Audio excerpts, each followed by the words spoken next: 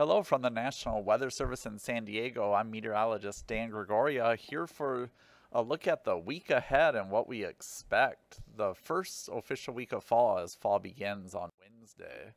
Here's a look at the weather highlights for the week ahead. We do have weak Santa Ana winds, which will continue and mainly confined to the foothills and below mountain passes through Tuesday. The heat will be building, especially inland, peaking Tuesday and Wednesday.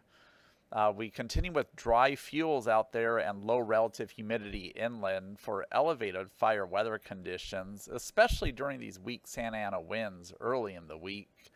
And then we turn our eyes to late in the week with a potential for some thunderstorms actually entering the picture Thursday and continuing through Saturday. With high uncertainty at this time.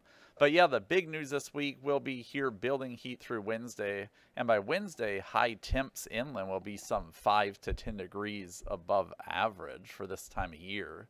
And with Wednesday being the first day of fall, it sure won't feel like that for inland locations. Here are the look at high temperatures. On Tuesday, you see the heat inland well into the 90s. Lower deserts hitting about 106, 107.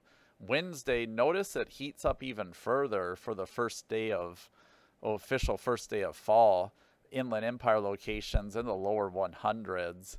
And much of the inland valleys well into the 90s. You got to go to the coast to cool off with that marine layer in place. Thursday, you'll start to notice temperatures fall back a little bit, and that trend continues on Friday. So we will see late week cooling, and for next weekend, it looks to be seasonable for this time of the year. You may have noticed some smoke in the air, and that's from Central California wildfires. The Santa Ana winds have blown it into the Inland Empire and parts of LA.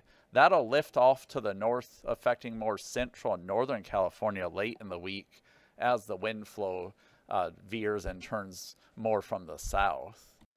And speaking of winds from the south, we will get some increasing moisture here, especially beginning Thursday into Friday.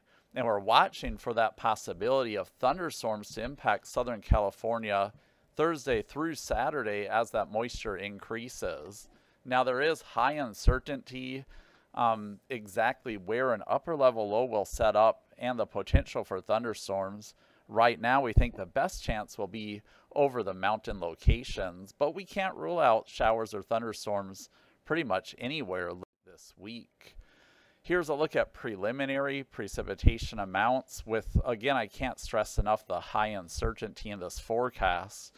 But right now it looks like the favored locations for appreciable precip would be in our mountains with right now looking like 1/4 to 1/2 inch. But stay tuned for more details on this as we get closer to the late week time frame. And you can see perhaps some beneficial rainfall occurring over Central California and the Sierra where those wildfires continue. So in summary, weak Santa Ana winds through Tuesday, continuing the elevated fire weather conditions inland areas. You'll notice the heat building through Wednesday before we cool off later in the week, and then watching for that potential for some scattered showers and thunderstorms, especially in the mountains, Thursday through Saturday. Continue to stay updated with the latest forecasts on our homepage at weather.gov, and have a great week.